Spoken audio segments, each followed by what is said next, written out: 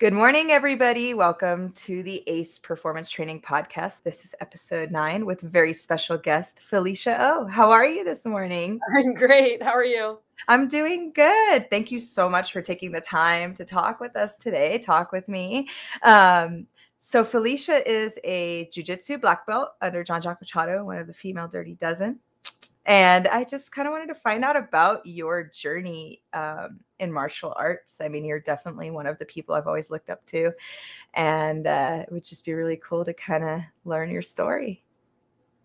Sure. I know it's kind of like from the beginning, you know, like kind of what initially sparked your interest into martial arts? Yeah, it's interesting because you're up on a mountain living in nature.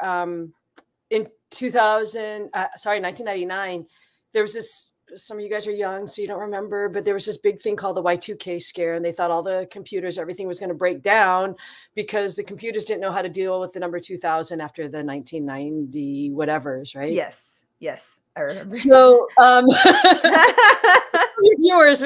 your viewers might be younger. Yes. And so, you know, everyone was like, oh, Y2K.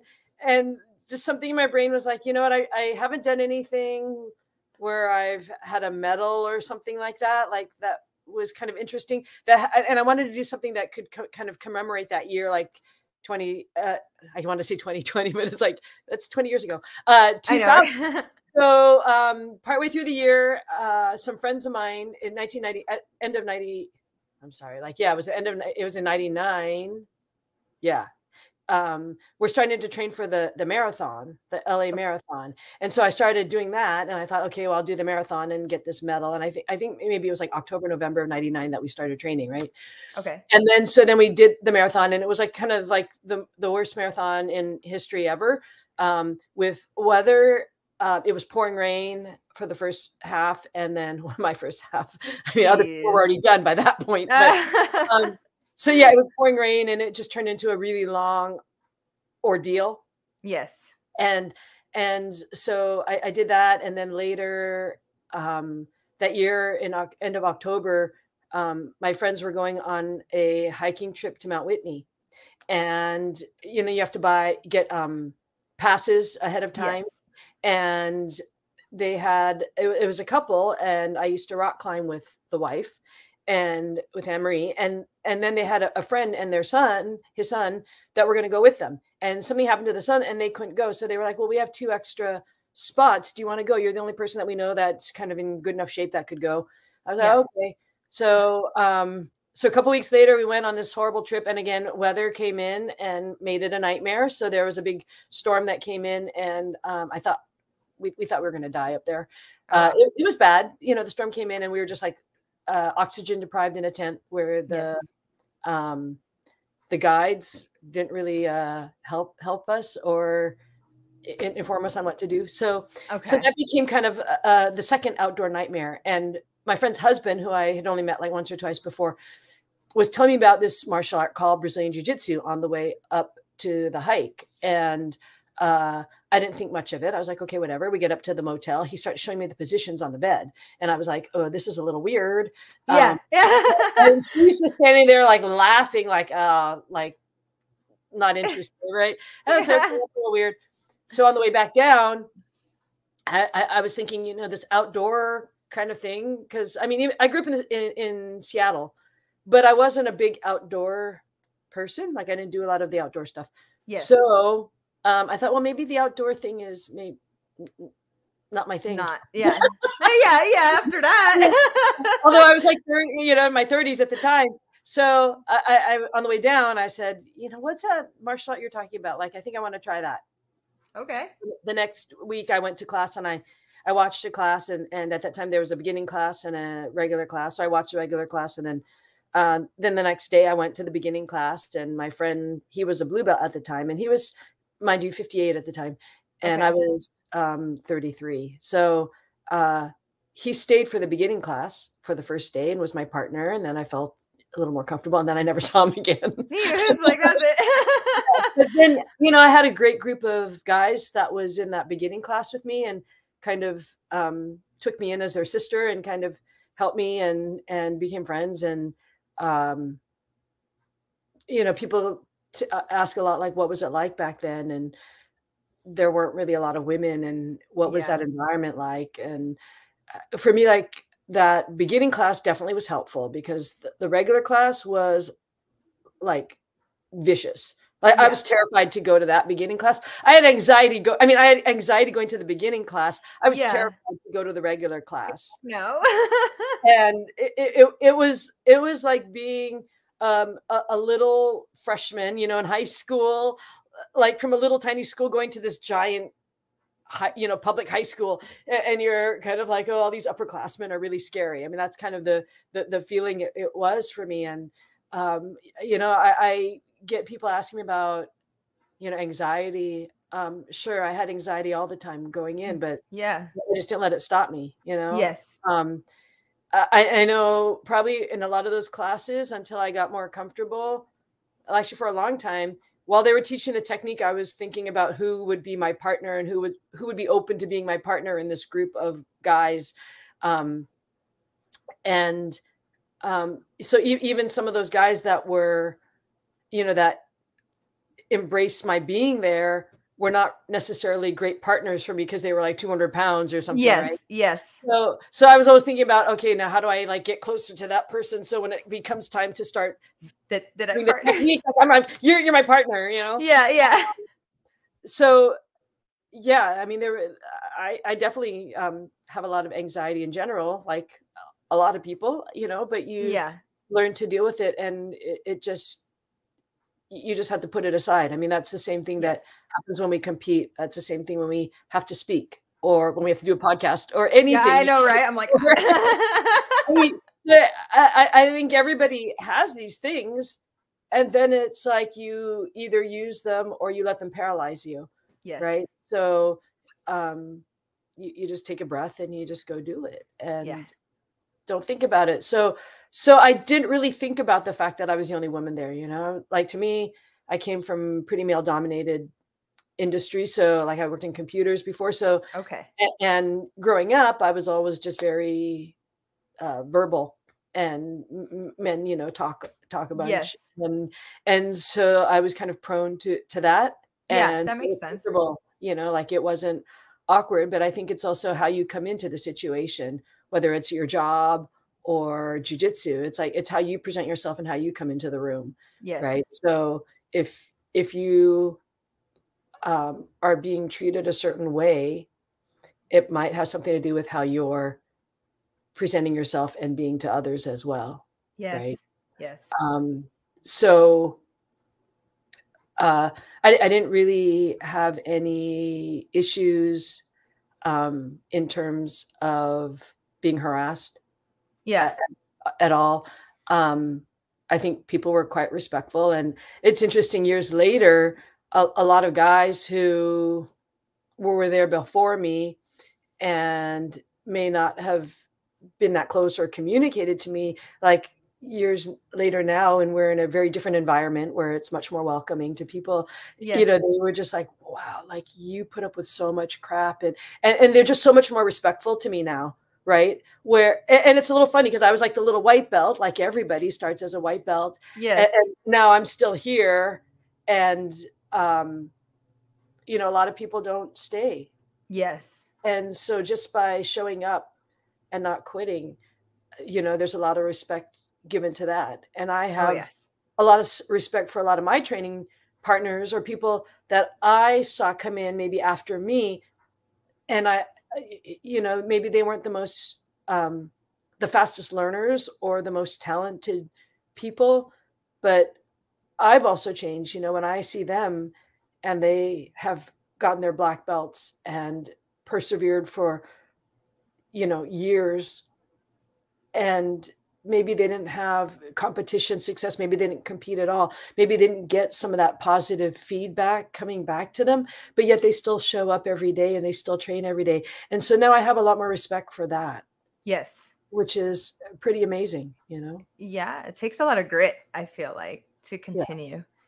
Yeah. Especially because we get injured and stuff, and it, and that normally is when people start quitting, right? They keep getting hurt, and they're like, they have other jobs or other priorities or other things, and they're just like, I can't but and it's tricky. I think, you can find a balance if it matters to you, right? Yeah. And I even would tell my students when I was teaching, I don't expect you to make jujitsu your life. I expect jujitsu to be part of your life, right? So you don't Yes. have to do it the way I do it, right? Like you don't have to feel bad because you don't live at the gym or you don't come to class every class or whatever it is. If it's twice a week, it's twice a week. I want people to have jujitsu as a part of their life. Yes. For me, it became my life, right? But it Yeah. doesn't have to be everyone's life. Everyone isn't the same, right? Exactly. That everyone can fit into. And so the other side of that too is for some people, they will choose to not have jujitsu as a part of their life. Yes. And that's reality, right? Like it used to hurt me personally. I'd have a student that quit or people that don't want to try it or for whatever reason. And, for some people, it may not be the enjoyment that I find it to be. Yes, exactly. And that's okay too. Yeah. Yeah. And so like for you, did you start under Jean Jacque Machado? Is that so you pretty much stuck with him from the whole time? Yeah, I moved away for a few years for a full-time teaching job.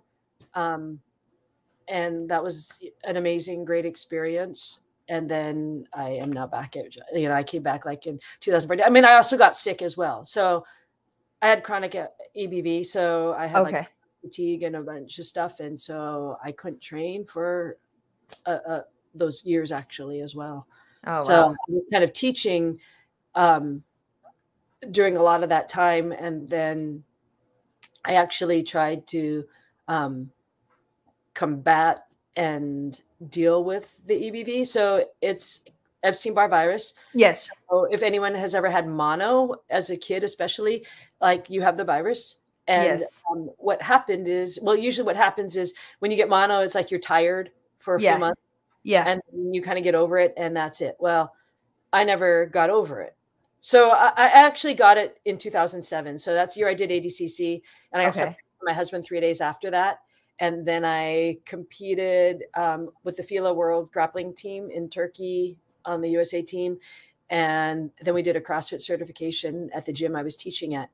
And I never recovered after that certification. I'd never done. That's like a lot in a very short period of time. Yeah. So it's a lot of emotional, physical, mental, all of these things. And it was kind of like the highest high and the lowest low of my life, Yes. Yes. So it was kind of a crazy year. And after that CrossFit cert in October, I never felt okay. And so I went to the doctor and they did the tests. And the doctor basically called me right before Thanksgiving and said, "Oh, you have Epstein-Barr virus. There's nothing we can do about it. Good luck with life. Have a great life." And I mean, she was as kind as she could be. It wasn't her, right? Yeah. Yeah. Do about it at the time. And so I did a lot of research.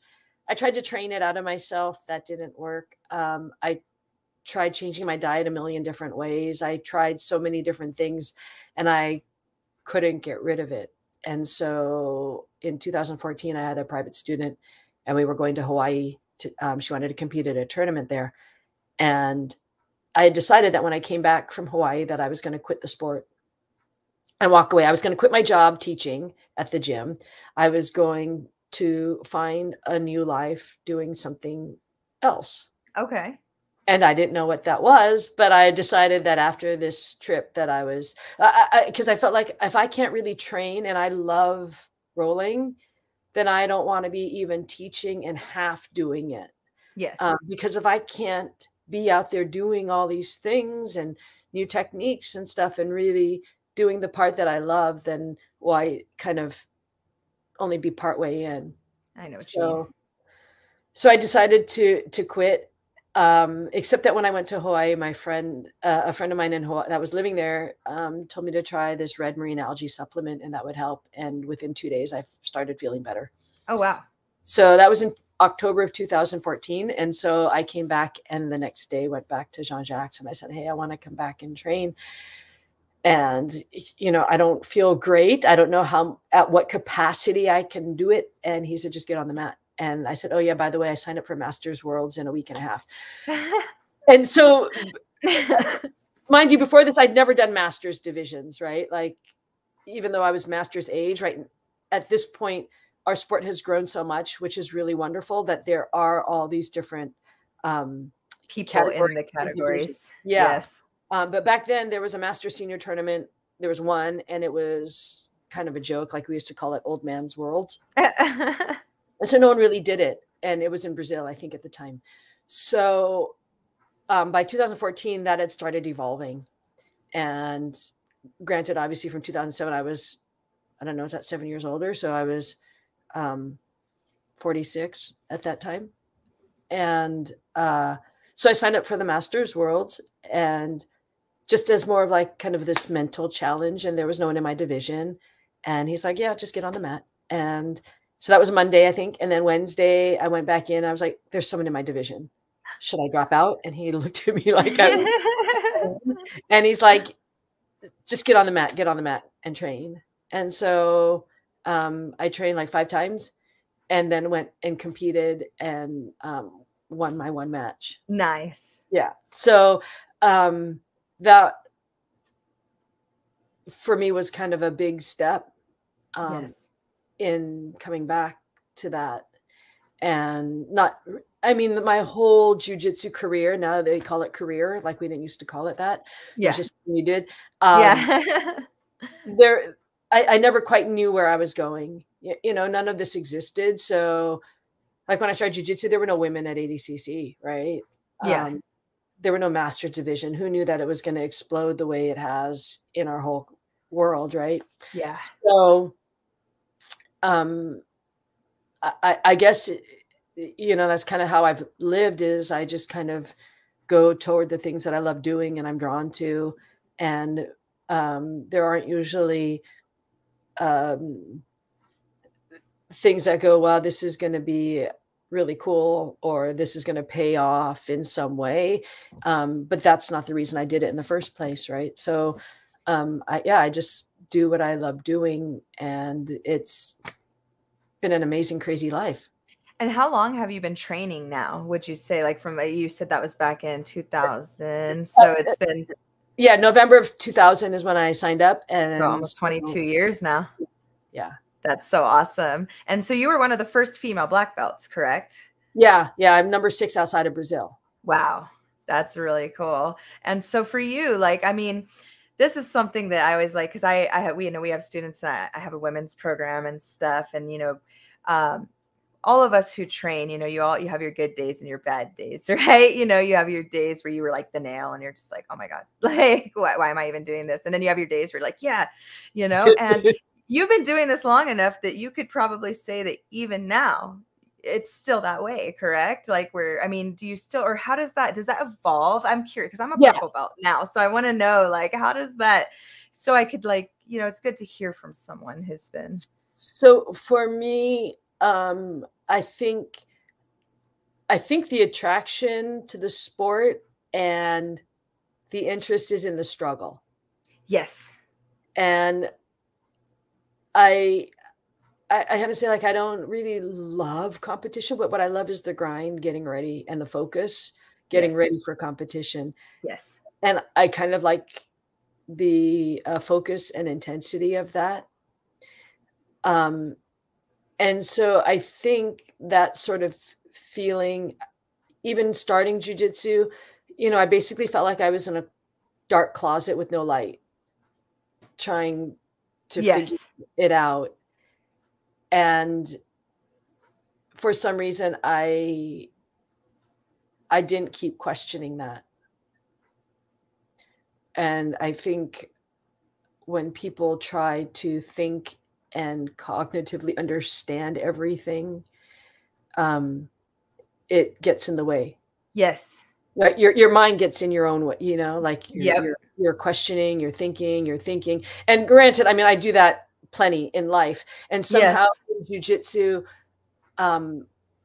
it didn't impede me in that way.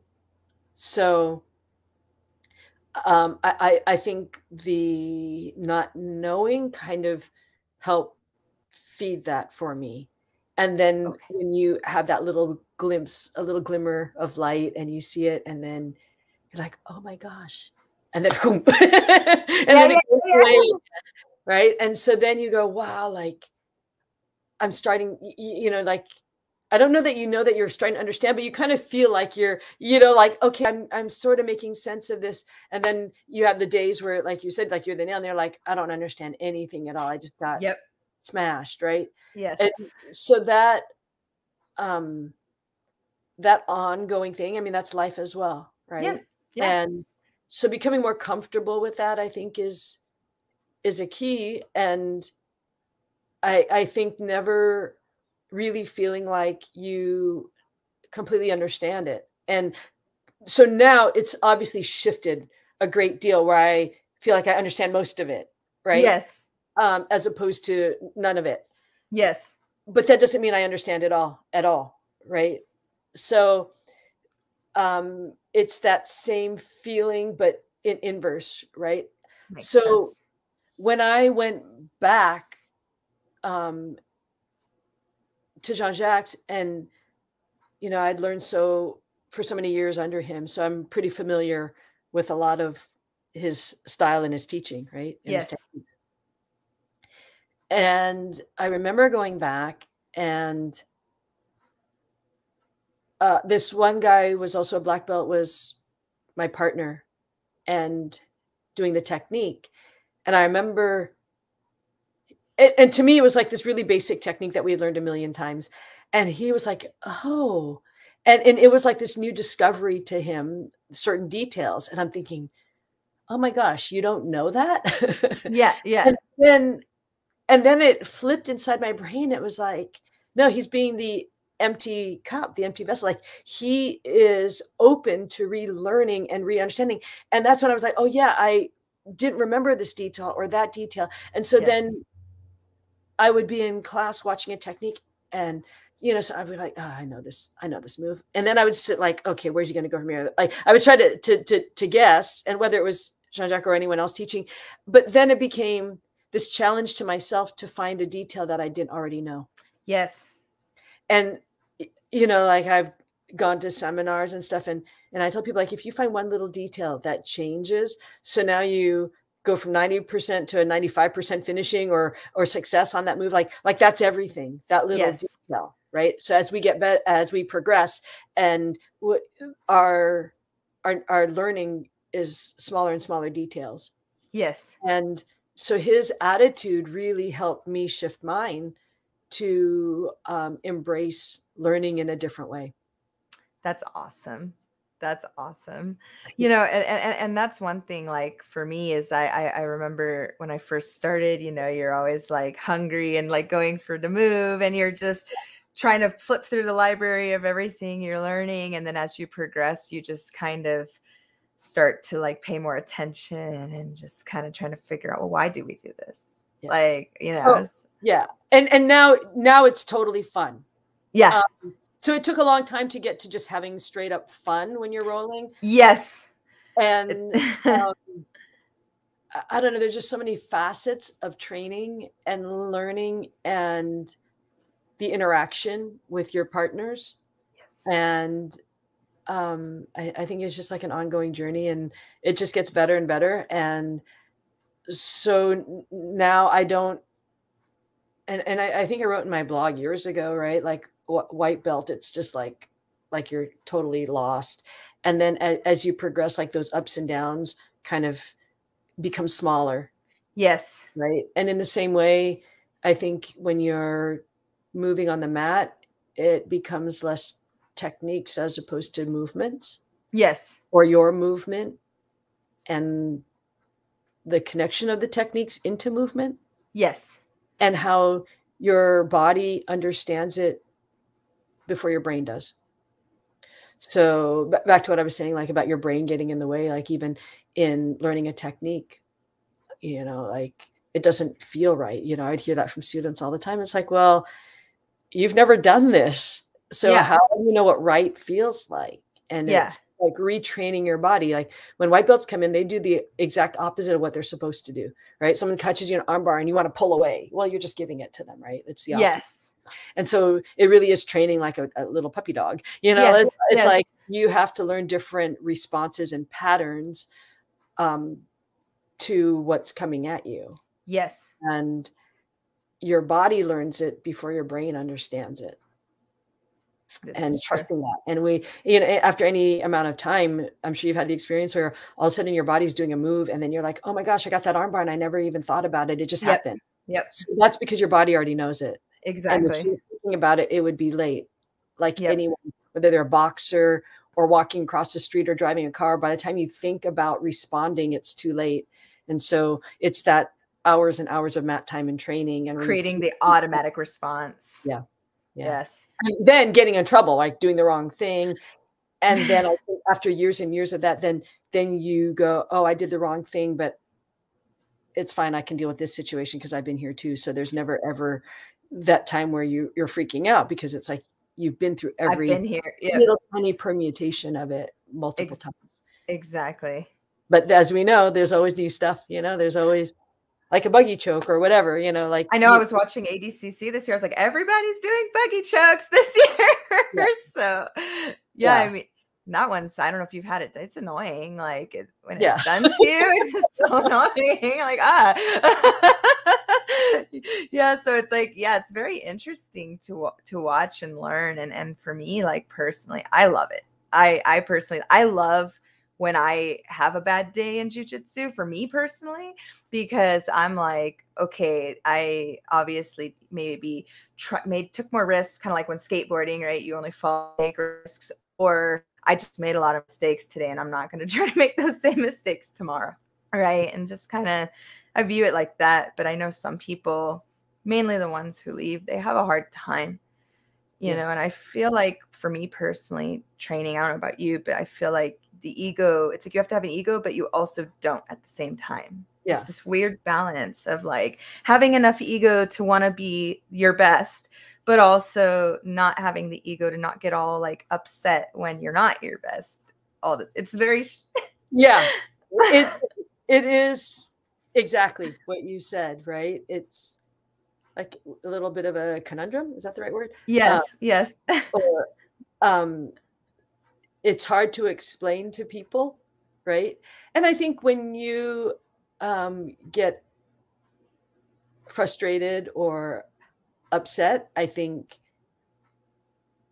and I think most people, like, it depends. I see people that get mad at themselves. Actually, it's most people get upset with themselves, right? Like, yes. Yes. As opposed to the other person. Yes. Right? But that, like you were saying, whether it's competition and losing or getting, you know, wrecked in class, those are all just things that the reason you do get better and you improve is because of that frustration, right? Yes. Because you've hit a problem. Like, just like in life, it's like you don't change or get better or do anything different if everything is okay. Exactly. So without our training partners to give us headaches and problems and frustration, yes, then it gets difficult to improve yourself or exactly define. And I mean, I think there are definitely times where, you know, you have your own responsibility to figure out what you need to do to improve. But I think it's also a mindset or disposition that people have. And obviously those can change, right? Like some people will always, and it doesn't matter in what part of life or in jiu-jitsu, you know, like they'll just be happy where they are. Yeah. And repeating the same thing. You know, we all know that guy that does the same move over and over. And it's like, dude, like everyone's defending that move now. So it's not going to work for you. Like, yeah. And that should be the thing that helps improve us. Right. Yes. But sometimes people don't acknowledge those things, or it takes a really long time. You know, everyone's learning is at a different speed. Yes. And so, you know, those dead ends, those things that frustrate us, those things that give us problems, those are the things that help us to move forward. Right. Absolutely. So, as painful as it is, you know, in life too, it takes a long time. I think sometimes it takes years to figure things out, or to understand things. And oh, yes. In jiu-jitsu, it's a little quicker. Oh, yeah. I feel like at least when you do jujitsu, it makes life struggles a little bit less, to me anyway, a little more able to handle, because it's like life, you get in these bad positions. You're like, oh my God, what am I gonna do? I could freak out about it and then maybe get caught because I'm freaking out, or I Yeah. can calm down, think about it, see if I have an option. What do I have? What can I do? Right. And then go from there. Yeah. It's such an incredible metaphor. I think, kind of backwards from what I just said, I think I mentally saw the metaphor of jujitsu in life before I really could implement or understand it more directly. I don't know if that sounds kind of weird, but like I guess anytime you're analyzing your life or jujitsu in that way, like you're stepping back and kind of looking at it removed. And so then I think over the years, it's become closer Yes. to being and living it, and that understanding. Not that there isn't always more, but I guess that's come closer for me. Yes. Because sometimes I'd be like, oh, it's just like life. Oh, it's just like jujitsu. And I'm like, no, duh. Like, why weren't those two things more, I don't know. It's like a weird, like you understood it, but you didn't actually feel it for a long time, probably. Yeah. In different aspects. Yes. Yes. Yeah. Or when you don't, again, so like like, okay, so now we're in Inception or something, like we're inside a conversation in a conversation, because because you don't like it's just like as a purple belt, and you teach classes, and you're a coach, yes. and stuff like that. So it's like I would have students or people that would come train with me, and they were white belt, blue belts, whatever. And even now, like I have friends that ask me for advice, and it's like, well, I can't give you the answers. Like I want to give them the answer. I'm like, just stop doing that, but I can't. And I use the analogy of, maybe like a white belt is like a newborn baby, and then a blue belt's like a 2-year-old, and a purple belt is like a 8-year-old. Yeah. And then a brown belt's like a 12-year-old. So I can't say to the blue belt, stop acting like a 2-year-old. You need to be a 22-year-old. Yeah. And I can't, no matter what I say, I can give him all the answers. It won't make any sense to the 2-year-old. Yes. Because they're 2 years old. So they have to live and have their experience, whether that's in life or on the mat, and have the mat time, the emotional ups and downs, all the things that go with a life. They have to have that experience. And so even if I give them all the answers, it's not going to make sense for them. They're not ready for it. Yes. And it's hard because they're friends of yours, and they're students, and they're adults, they're grown adults. And you don't want to sound condescending to them, but it's like, look, you're like a 2-year-old. Yes. Yes. Yes. Yeah, no, we're both grown-ups, but in jujitsu, you have to have your experience, and I have to respect that. Yes. And not try to tell you that there's no Santa Claus. Like you have to go through your experience, and I realize I have to respect that and not try to give them the answer. Yes. And I don't mean to a technique. I mean in a more broad way, like conceptual. Yeah. Yeah, I know what you mean. Because am I blocking out a little bit? Yeah, just for a second. You're good. Yeah. Sometimes up here, the internet will just randomly decide that it's mountain internet. So yeah, and that's definitely something that I found, now that I'm teaching, I have a women's program. I got like 10 ladies, and it's just really cool. But like you see them, doing the things, and you look back and you want to just go in and correct them. But at the same time, that they have to kind of, you can tell them, but they won't understand it until it's been done or they feel it. Yeah. And, it's just, to me, I enjoy watching them go through their journey the way that I did. And it's really cool. And I'm still obviously going to be going through this journey for a very long time. And so it's I don't know. I think it's a very beautiful thing to see everyone's little growing from baby to as a baby jujitsu person, and kind of making your way up the ranks. And I know that you also, like, recently, don't you do like a jewelry for jujitsu or something like that too. I thought I saw you did this like really cool. Yeah, I went through a phase. I mean, I haven't gone back to it. I have a lot of stuff made. And I think at some point I have to just start putting things up for sale. So yeah, there were a few years where I had a studio and made jujitsu inspired themed jewelry. That's so cool. Things. So right now everything's kind of in storage. Things kind of got a little crazy the last few years. But I did just other jewelry that someone else made like this. Oh, that's really cool. Yeah. So that's Greta, who was at one of, she came to the women's camp and she's a blue belt and maybe she's purple by now.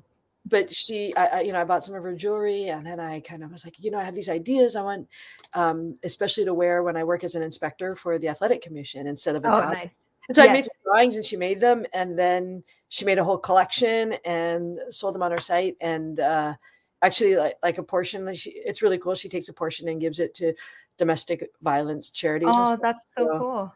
Yeah. Well, and so I started working with, great transition. I started working with a nonprofit called Kimonos for Kai.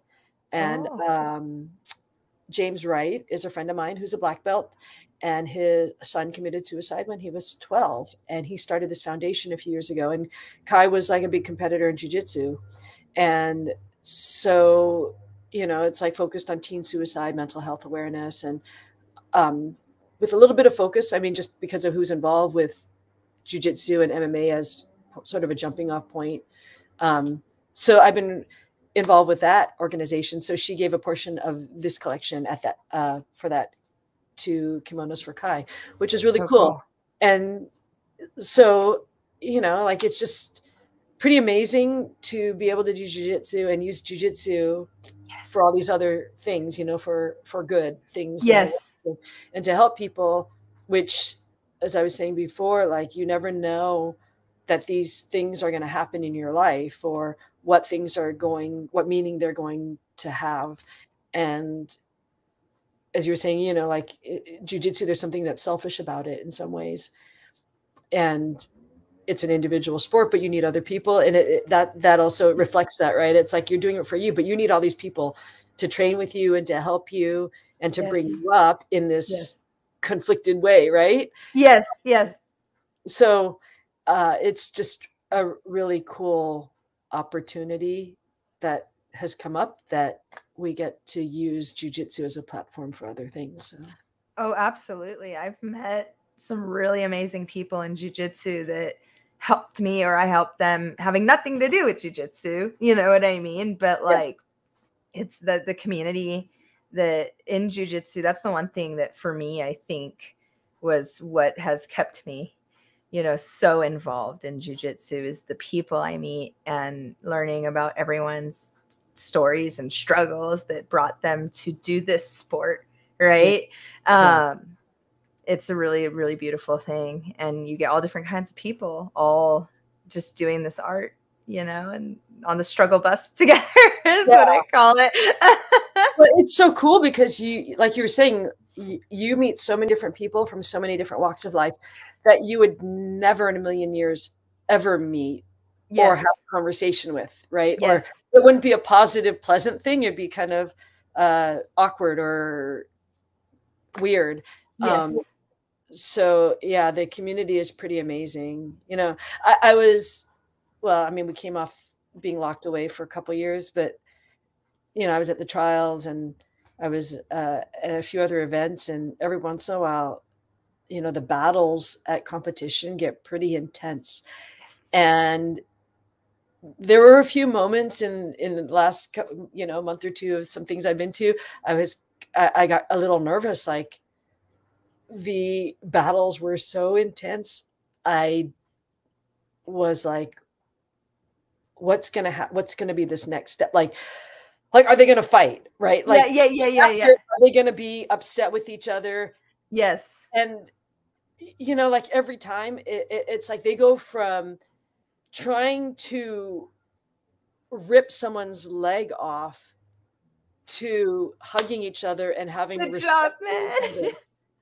And and sometimes it's like if you don't know who they are, it's like you don't always know what's going on, and I've just seen that so many times, and it's always like, oh my gosh, this is so amazing, you know, like Yes. that it's all not, you know, yes, we're trying to basically kill each other with our bare hands, or, you know, maim each other with our bare hands, but yet we have the respect for the other people Yes. and that engagement, right? Because without, like I was saying, like without the other person, we wouldn't get to go to those places here and here, you know? Yes. And I think it's in the human biology to combat, right? Or in some way, right? To fight. And we obviously are in a society in which we can't do that. I mean, let's be right. And so I think that people who train, we're letting a part of ourselves be expressed that as a human being is built into us, but we don't really get to express that. And it builds up. And so for the people that don't find a way to, and I feel like doing martial arts or some kind of physical, you know, especially against another human being, right? Like combating against another human being and like, yeah, trying to kill each other. Basically, there's something about that. You respect that you're both there doing that. You know what I mean? Like we're both here doing this, you know, and it's just a different mentality. It's a different type of mindset, in my opinion. Yeah. And I mean, and then even further than that, on top of that, like you're trying to kill each other, but then, you know, you see the most aggressive, intense, crazy people come in. And then, like you're saying, that it starts to channel that energy. And as they progress, and then you see them taking this mentorship role Yes. for other people and teaching them and passing on their information and knowledge and experience. And to see people develop, as you were saying, like that, it's amazing. It really is. It really is. I mean, for me personally, jujitsu changed who I was as a person entirely. Like how I reacted to things, just everything. I mean, I don't know if it does for everybody, but for me, it most definitely did. I think it does. And Yeah. sometimes it's a really insidious, long process. And I think one of my stripe promotions, it was after I'd come back, and I think it was the stripe I got after that. And there were just so many people there, and it's like it's just something, being a black belt, you know, that idea of that accomplishment or whatever that is, it's just something that becomes part of you. Yes. And so that idea, you know, where people like want to wear a black belt or be a black belt or whatever. And I think it goes beyond that. I mean, we all know it goes beyond putting on a belt, right? And so I think with the majority of people, I think it does change who they are.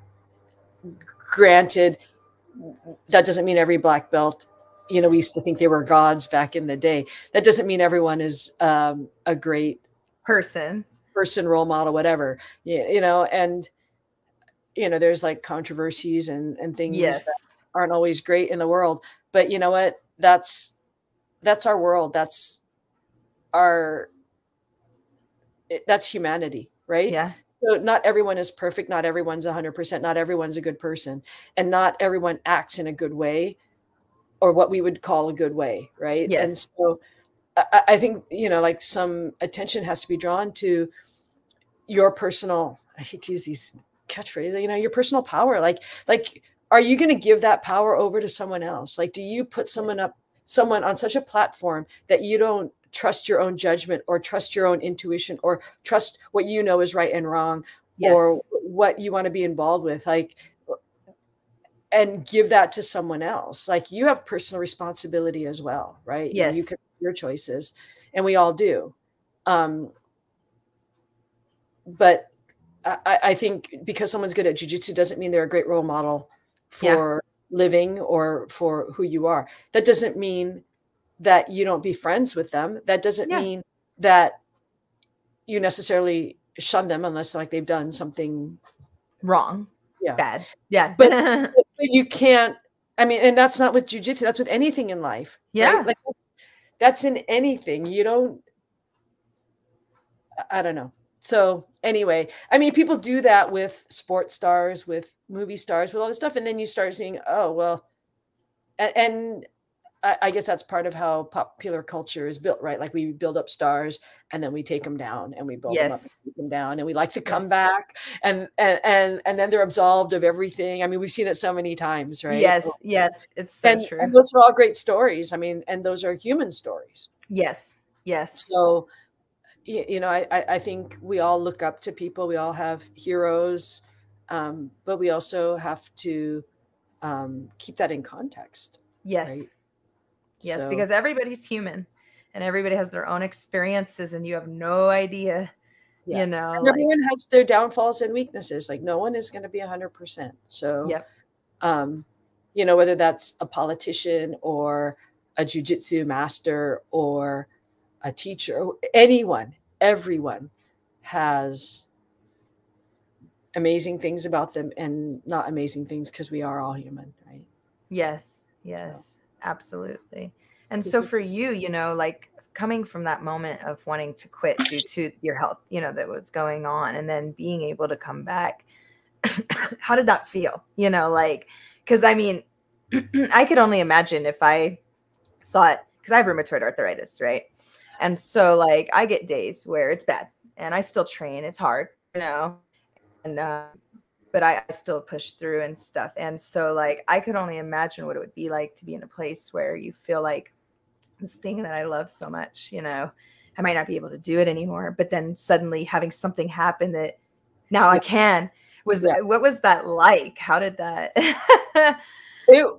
It's been amazing, and it made me so much more grateful for everything, but every time I get on the mat to roll. So I was ready to walk away. I was kind of joking. I was about to sign the divorce papers, and then I was like one step away. And yeah, it was an amazing thing, you know. And I think during that time, though, you know, I was focused on how do I get better at this, or how do I meet this. So whether it was changing my diet a million ways, but really what I think one of the main things was letting go of a lot of control, and letting go of a lot of stress, and those go together, obviously, right? Yes. Yes. And changing, you know, if it comes down to changing your response to these things in life, and sometimes removing things from your life is a big part of it as well, right? Yeah. And so changing your environment, changing people, changing jobs, changing whatever those things are that are not feeding you in a positive way. And I'm not saying that anything is going to be easy, but Yeah. when they bring more negative things to you and it becomes internalized, and then it's like, okay, so it's twofold. It's like kind of removing some things, but also, and that's taking responsibility, right? Like changing those things in your life, but also working on the inside out of how do I deal with these things that I can't change, because we Yes. can't change everything, right? Yes, exactly. So you know, it's that serenity prayer, you know, changing the things that you can, and then accepting the things you can't, and then accepting being like, The how do wisdom to know the difference. yeah. And then how do I not just accept it, but how do I respond to those things in a less unhealthy way? Whether that it's like, so I don't go, not like this, and producing cortisol and all these things. And it's maybe meditation, breathing, or maybe it's a bigger thing than that for you, depending. I mean, everyone has their stuff, right? So I think that was a big part of it. And then all the other supporting things like diet. And I mean, obviously jiu-jitsu is the best, most fun exercise that you could possibly do. So So that was that part's easy. Yeah. Yeah. So, um, yeah, so I think that was a big part. And then building on those things every day, you know, like, I used to try a lot of different supplements and herbs, and it's a step-by-step process. And I think I've slowly healed back a lot of stuff. There's still a few things that happen, but a lot of my symptoms have disappeared. Nice. And Nice. I think it's a combination of all those things. Yep. And I can feel when things are kind of building up, and I can try to adjust them before I crash or anything happens. My fatigue crashes are different. Before, they used to be like 30 minutes, I was like just down, like completely drained, need to be in bed. And now it's like I don't even notice it, except I start getting kind of cranky and kind of okay.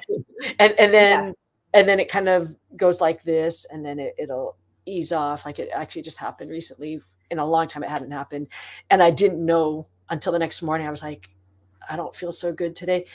And I guess it's less muscular physical now for me. Okay. Now it's more like okay here. Yeah. And then I can feel like, why do I not want to go do this? Why do I not feel okay going to go do something that's on my schedule? And then I'm like, oh, I felt like this is why I've been weird for the last 12 hours. I'm like, oh, I think I just need to rest a little bit and recuperate a little bit, because I let things kind of a little too out of control. That kind of sounds similar to, like, I also have fibromyalgia, right? And so it sounds like kind of a lot of similarities there going on. Yeah. So I totally get that, having to like watch like what I'm eating, how much I'm resting, how much I'm stressed, because otherwise it's like a fine tuning, like every day, trying to make sure everything's just right. And then it's so I neglect one part and get some sort of reminder symptom, and I keep neglecting it, and it keeps going, and then it's like, yep. And something about me is like, I don't want to, and then it's like, okay, I have to like deal with this aspect. Okay, chill out on that. Yes. Let go of this, fix this, change that, adjust this back, get back on track, Yes. Having the ability to self-reflect like that is very good, though. Well, right? Yeah, because it's like because you feel it, you have no choice. You're like, okay. It nudges and you ignore it, and then it like, no, that happened to me recently, where I wasn't sleeping enough, and I was like, oh my gosh, like, what's happening? Oh, okay. So I mean, I don't wish any of these things on anybody, but I think in a sense, like, I'm grateful to it, because it has made me grateful for everything that I get in my life and that I do. And like, a lot of the gratitude started a few years ago, and I got sick, but then other people around my age got sick, where like several people got cancer, different kinds of cancer, different severities. And I have a relative that got glioblastoma like a few months before he was supposed to retire, and then he passed before. And all these little things that I would see and still see, right? Like, we all live in the world, and we have friends, and when people get sick, like, it's a reminder. When I got sick, it's a reminder. It's like, I get to choose and have input on what I do, so I can live a better life for the next half of my life, right? I'm 54. So I'm probably just past halfway, right? So I probably got sick around halfway. And then it's like, okay, here's the warning sign. Here's the thing, like, wake up. How do you want to live in? It's like a midlife crisis, but it's like a very physical midlife crisis, right? Like, we got sick or whatever because we were doing something that wasn't the healthiest. Right. Maybe it was too many, it was the full assault of everything. And so then how do we use that information to improve the quality of our life for the next half? Exactly. And if we don't pay attention, then it's only going to get worse and worse and go downhill. And there's a lot of personal responsibility. Like, we have our genetics, We have what we were given, and then there's what we do. And that doesn't mean that you're going to prevent everything, but you can do your best to live a higher, better quality of life. Yes. I believe, right? So I think those things, getting sick, is something that made me pay attention sooner, and that I wouldn't have paid attention to if I hadn't gotten sick. Yeah. And definitely for me, being someone, it does make me I am very thankful every day I'm on the mats. You know what I mean? I think, man, there are some people who can't train. Yeah. At all. Yeah. And to be able to train and to be able to come back and to be able to have it all and manage everything. I mean, it's like, look at, you're living it. You have babies, you have an academy, you get to train, you have all these things. And then it's like, how do we do that in a healthy way? Yeah. I was going to say balance. I'm like, yeah, balance isn't really a good word that I use to describe myself. So how do we, in a way that keeps us vibrant and alive? Yes. And in a healthy way, as you were saying, that we can do all those things and the way that is acceptable to us. Right? Yes. That is enough for us to feed us. And I feel like for me, doing jujitsu forces me to do that, right? It forces me to take care of myself so I can train, if that makes sense. And so I feel like subconsciously for me, I mean, I've had these things since I was a kid, sadly, like teenager. And I think subconsciously I knew that doing jiu-jitsu was going to be one of the best things for me because of that, because it was going to force me to take care of myself so that I could continue to do this lifelong art, the sport that I was going to do until I can't anymore, so you can roll forever. Yes, exactly. Exactly. That's the goal, Yeah. I mean, I know not everybody starts out and thinks that way, but for me, like that was me from the first day I ever trained and got triangled like 6 times by my coach. And then, I had the adrenaline and I knew this is what I was going to be doing the rest of my life, that day I knew. And it's just one of those things where I think it's a beautiful thing, So it's really cool to like talk to people like you, who have been doing it for so long and still doing it and have had this crazy journey and still push through and still manage to keep getting back on the mats. It's very respectable. It's very gritty. Thanks. My mom thinks I'm crazy. She always looks at me like, are you done yet? Are you done yet?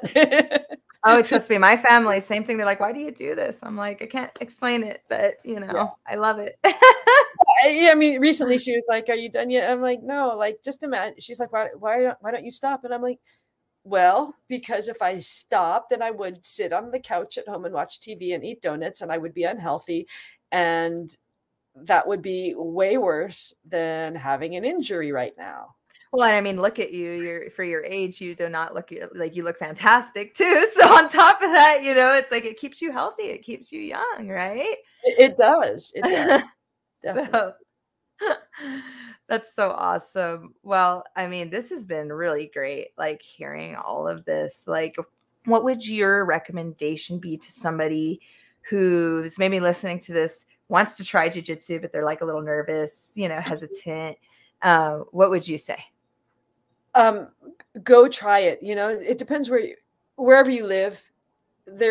Hopefully there are a few academies, and I would tell anyone, go try every academy near you that that you can make that distance. Like some people, it's like, I don't want to drive an hour or whatever, but yeah, like as far as you're willing to go, if there's like 3 or 4 academies near you, go try every single one of them. They all should you go into a class and find your tribe, find feel comfortable.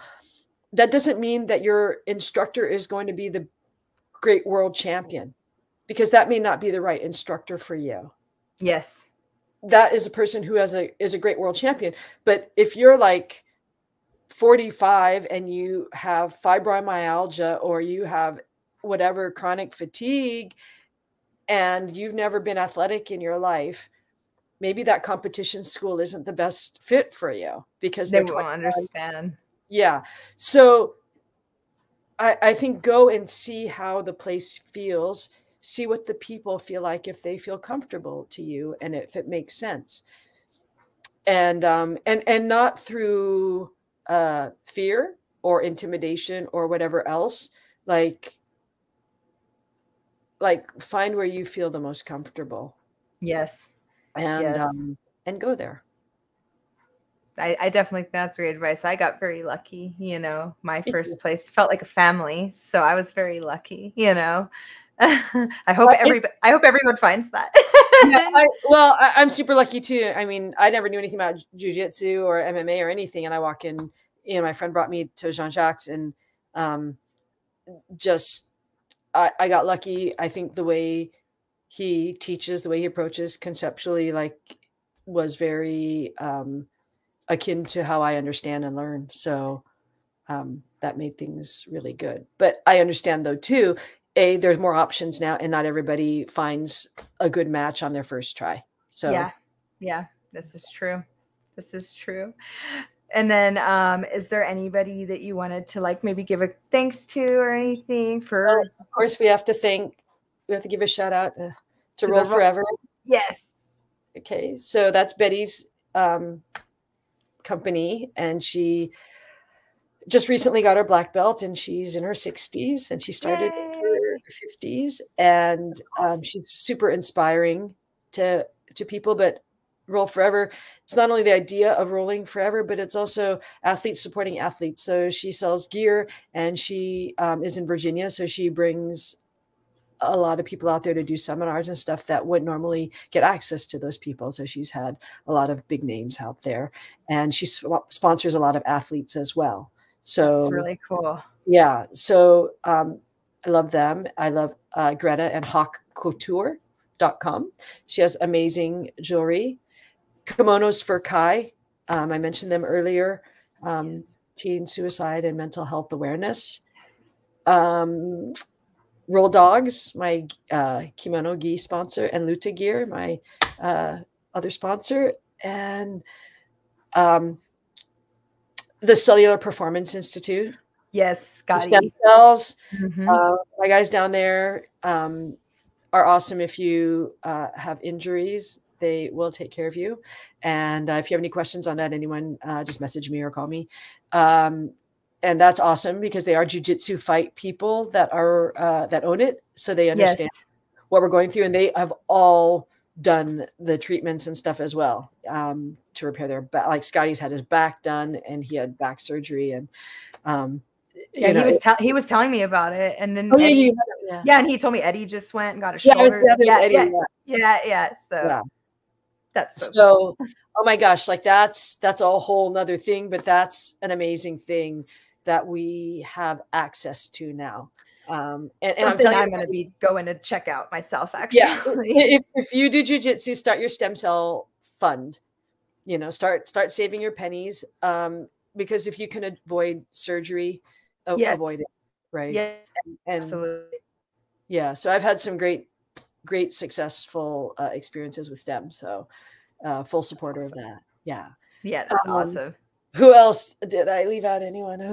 I always go, and then we'll end. You're like, sorry, no, like, I think it sounds like, I mean, and then also you, since being under Jean Jacque, does that mean like Brent and Matt and all of them too? Because like Matt Baker and like Brent Burniston, they were, so they were all they used to be with Jean Jacque. Yeah, they all have awesome academies now. Those are I love all those people. So I came up with all those guys. Yeah, that's so cool. Well, thank you so much, and hopefully maybe we can get you up here soon or something, and have you check it out. That would be awesome, especially now that it's summer. I know. Oh yeah, we're gonna have the grand opening probably in like June, and so I'll let you know too, and try and get some people up here, and we could all have like a big jiu-jitsu gathering and just hang out up here. And that would be awesome. I think like a lot of people are kind of, I mean, I'm excited to, like I said, like in the last couple months, like going out to events and stuff. Yes. And, I think a lot of people are feeling that. So more events, more things to do. And you know, Especially little now road trip. yeah, I know the weather's good now too. Yeah. So perfect. Awesome. Well, thank you so very much for taking the time. I hope you have a wonderful day. Thank you everybody for tuning in and listening. Awesome. All right. Bye. Bye. End it.